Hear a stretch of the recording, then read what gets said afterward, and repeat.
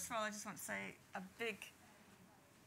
Have I just moved slides already? I have, haven't I? A big thank you for inviting me here. I feel very privileged to be here.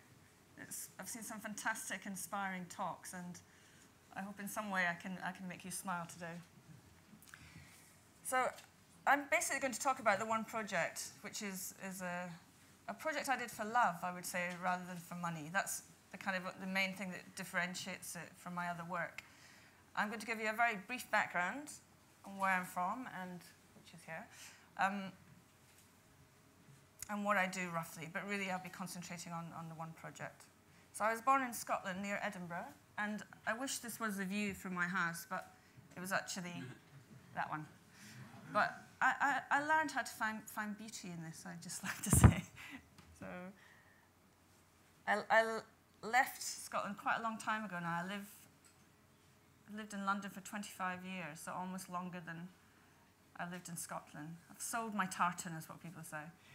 And I came down to study in London and actually never left, so I've stayed there ever since. I'm married with 2 kids, who are my true inspiration. And what do I do? Well, I love telling taxi drivers what I do. Because they say, what do you do? And I say, I'm an illustrator, and it's like, blank. Or they imagine I'm kind of like a little Beatrix Potter, you know, colouring in. And I think that's fair enough. Illustration is a huge industry, and it's very, very diverse. And the best way I can describe what it is the word illustrate comes from illuminate, to illuminate something, and it dates right back to illuminated manuscripts. When we embellished the text, or we made the text clearer, we clarified the text. And really, the job description hasn't actually changed that much. Mainly what I do when I work professionally, I would call myself a commercial artist. And I bring text to life. And that text might be, I work on everything from newspapers to menus, corporate brochures. I mean, anything where someone wants a picture to help clarify that text, they bring me in. And there's all different ways of working as illustrators, and I'm just one particular way of working. So essentially what I do is I go to work, I draw, I colour in, and it's a very nice job. Sometimes I do quite a lot of hand lettering as well, and that ends up in lots of different places. This is some stamps I did recently for Royal Mail. So that's a very brief description of roughly what I do. Where I do it, the thing about an illustrator is you could work in a little garage, you could work in your bedroom, but I've never worked from home. I've never had that discipline to work from home. I need to get up and get out somewhere every day. And I've always worked in a studio, and I work now in a multidisciplinary studio. There's 24 of us. We're all different creatives, from architects, designers. And I really like the social aspect of working in a group. We're independent, but there's a lot of cross-fertilization.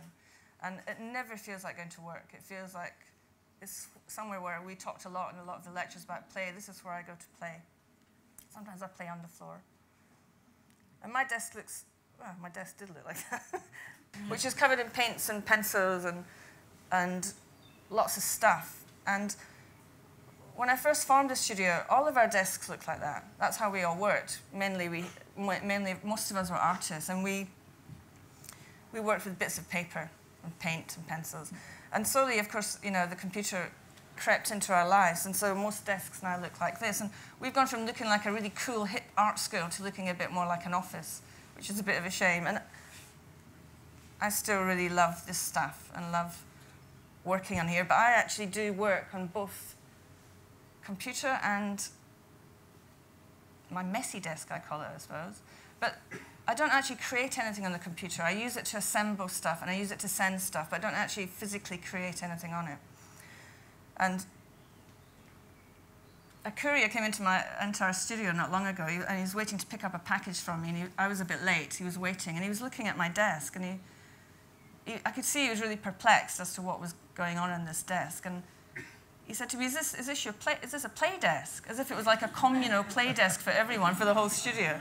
And I thought, what a brilliant idea. Like, forget the tea room, or forget when you're feeling stressed at work, every workspace should have this play desk where you can go and cut up bits of paper, you can paint, you can draw, you can stick things down. And I think it would be a fantastic thing, because for me, that is a place where I always want to be on this desk more than that desk. This is the desk that makes me super happy. which brings me on nicely to what I'm going to talk about, which is my love project, the project I did for love. And this is a lovely quote by Picasso but all children are artists. And I think that's very true, but I think the way I interpret this as all children are artists is that time when they draw freely, when they draw super freely, when they have no inhibition.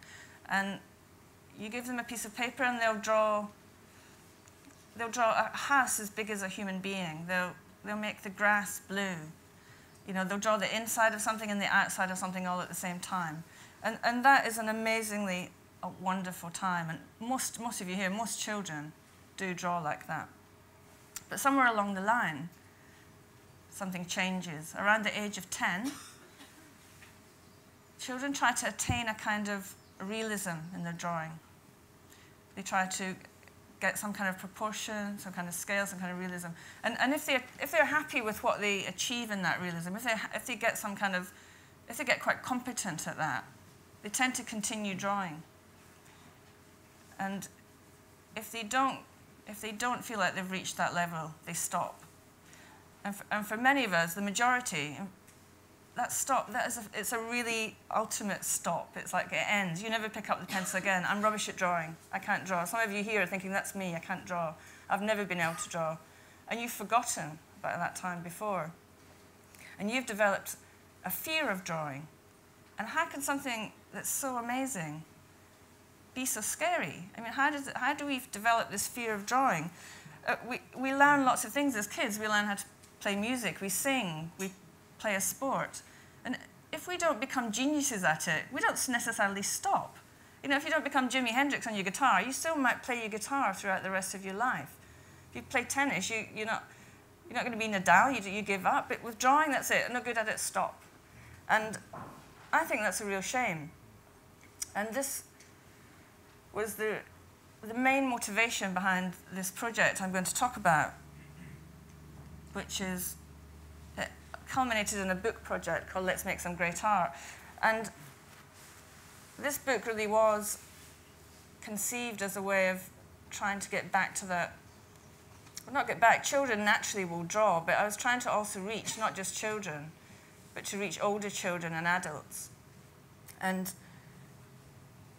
pretty quickly I learned, as I was trying to come up with ideas for this book, all the ideas I came up with I realized were quite ageless. It wasn't like, oh, I'll do this activity for 5-year-olds and I'll make this activity for 12-year-olds. A 5-year-old would just interpret the idea differently to a 12-year-old or an adult. And so I kind of recognized that it could be a book for anyone from age 5 to 105. And I tried to put everything I'd learned into this book, everything I'd learned as a kid, because for those of us who don't stop, you learn quite a lot along the way, you keep going. And I learned everything I'd sort of done at art school. I tried to remember back, well, how did I do that? And I tried to put this into the book too. So really it's like art school in a book. And I thought this will be a way, you know, to remind people how exciting drawing is. So the book is made up of, it's roughly divided into 3 sections. The first, number 1 is art history. And I thought it would be good to have art history in there that was accessible. The second part of the book is art technique. And the third part of the book is imagination. So in the art history, I concentrated on 12 major artists, and Jackson Pollock being one of them. And I gave a little bit of biography about each artist, but not too much, because I knew kids would switch off if it was too long. And I tried to link one activity to each artist that would have some kind of, you know, relation to the artist. And this activity is a super, super simple kindergarten activity where you get a cardboard box, some tubs of paint, you throw a marble into the colour paint, throw it in the box and roll it around. And you surprisingly get something that looks very much like a Jackson Pollock. More than you can believe, actually. And this, you could all do this. This seems like, oh, that's so simple, but actually it is very simple. But you're kind of getting into the mindset of what Jackson Pollock was trying to create motion. He was trying to talk about an inner self in his work. He was making spontaneous marks. And when you're doing this, it's an emotive experience, and you're kind of tuning into the wavelength of Jackson Pollock. So for something that seems like a kindergarten activity, it's actually quite poignant. And I couldn't miss out Leonardo, of course. The exercise here is practice a little bit of your mirror writing, which is always a big hit with the kids, and interpret the Mona Lisa, the most talked about painting in the world. And this has been one of my favorite spreads in the book because of how people have been interpreting it. So I've got hundreds of drawings of the Mona Lisa, interpretations of the Mona Lisa. And what's wonderful about that is, depending on the time, if this was 50 years ago, we'd have different interpretations, but what's been great is seeing Lady Gaga as Mona Lisa or Bart Simpson is relevant to the time that it's in, and the way people would interpret her would change in every decade. That's my favorite one, bottom right there. Inspired, that one. You can do that. You can do that. Who remembers blowing ink through a straw? Yeah. I mean, how nice is that? Blow ink through a straw. How can I get that into the book? Because I really like, this is kind of, I'd sit in my desk thinking, how can I get that into the book? Ooh, Louise Bourgeois. She likes spiders, spidery things. So I just related the blowing spidery shapes into making some relationship with Louise Bourgeois' scary spiders. And kids love this little, just enough information about each artist that I think Tim was talking about earlier, about how do you get children eating out of your hand? You need blood, gore. You need, Van Gogh's ears cut off. That's what you need. You can't have anything too sweet. The exercise for Van Gogh wasn't about ears or blood, but it was a colour exercise. How many yellows can you mix? People are very lazy when they mix colour. People are very lazy, even professional artists. They don't take enough time to mix colour. And this exercise is, you've only got to make lots and lots of different yellows. And it's a really, really rewarding exercise to do when you realise how many you can get. The second part of the book, or roughly, is art technique. And it's best to start, I think, probably maybe the first art technique we might have had, and where the first time we interpret ourselves as human beings is you blow, 30,000 years ago, we're blowing pigment through our hands or bones to create an image of ourselves. And you too can do this all across your kitchen wall. It's like, do not do this at home. But this was a really, really immediate exercise to show technique, and a very, very simple stenciling technique that can be used in lots of different ways.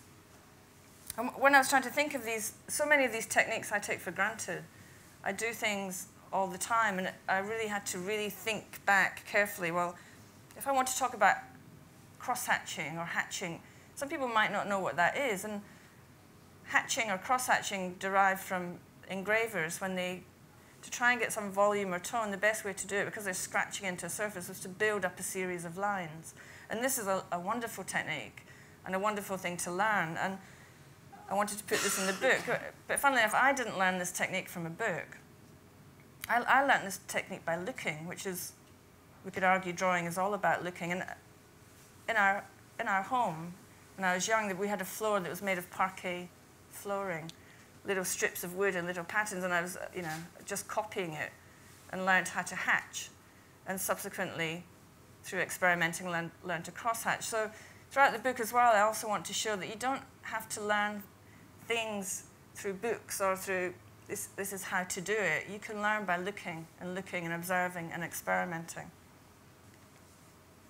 I'm hoping some of you might do this exercise later, which is to get a big blob of gloopy paint.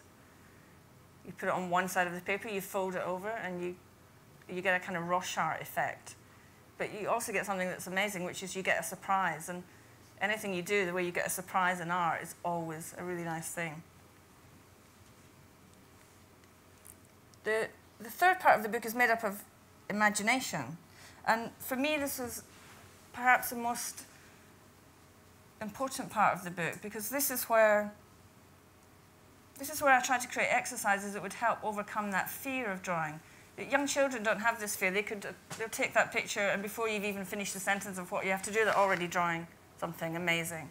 But for older children who use their brains too much, it's interfering. It's interfering, like, you can't do that, I can't do that. And so I just wanted to give lots of instructions and advice to almost cut out that left side of the brain, to make sure that you just draw freely the way you used to draw as a kid. And I mean, I go into that space every single day at work. I go into that place where it's a wonderful space where you lose time. And anyone that makes things with their hands knows what I'm talking about, and it can be gardening or it can be making knives.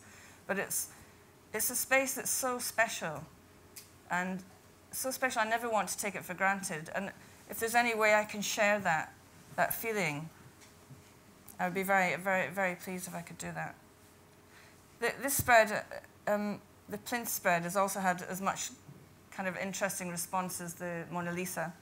And I love when children say, when they try to think, oh, draw something old, and their interpretation of something old is their grandmother or a dinosaur.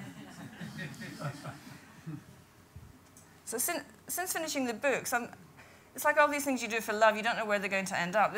I do lots of big corporate jobs. This is not a corporate job. You're going to publishing, you're not going into it to make money.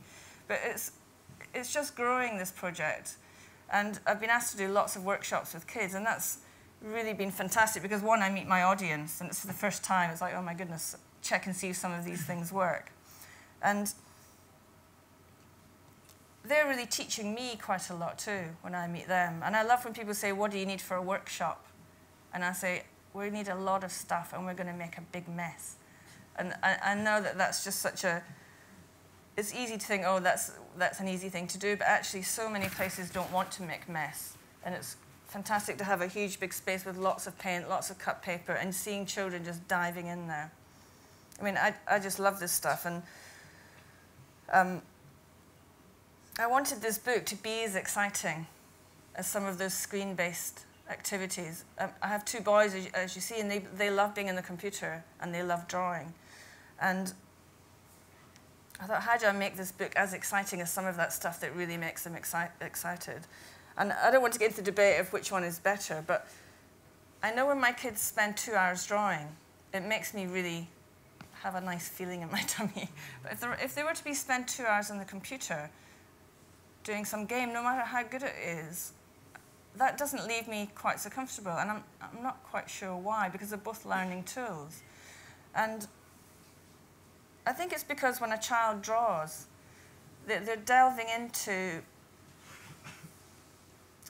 Well, it's a place where they can find themselves, I think.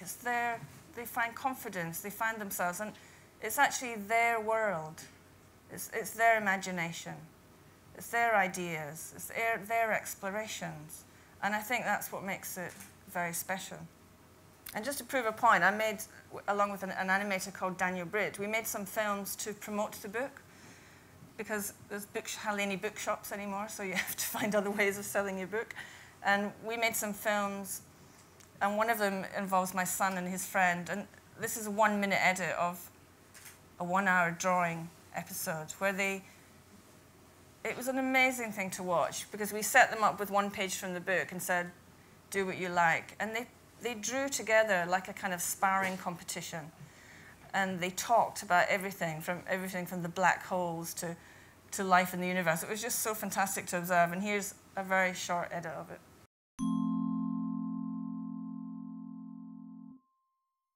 A long time ago, they used to have a two-headed Tyrannosaurus with an ogre head on its bottom. It eats anything. So it sees a spaceman, it runs up and eats it. This is my NASA spaceman. He would ride around on a rocket. They have to be ginormous. Probably 2,000 times bigger than this house. He's got machine guns instead of hands to keep him warm. His teeth is pointed at anything in the world. So, by nudging someone's finger, he'll cut the whole arm off. Triple time sword. 3,000 times longer than a normal sword. And on the sword, there's a golden crystal you press it, which is gold lasers. That would be a really good idea. And the head like, oh!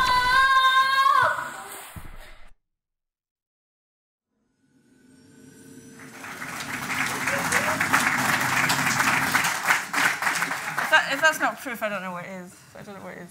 So just to conclude, I like this stuff. And I know you're thinking, why do we need to encourage this? Well, it could go. Don't ever underestimate how, you know, I go into lots of parents' houses and friends' houses, and I don't see lots and lots of art equipment in the corner because it's a bit of a drag to get it all out. It makes a mess. You have to tidy it up. It's much, much easier to get something, a little painting program on an iPad. But we make mistakes here. We get into a mess here, and we all know that mistakes are good. When I'm on my computer, I tidy up my mistakes. I can't help it. It's involuntary. I'm always cleaning up. I don't do that here. I have my best ideas here. So I'm just going to finish by saying, I want you to remember that time when you were a kid, and don't be scared to get your pencils out again, because drawing is good for you. That's the end.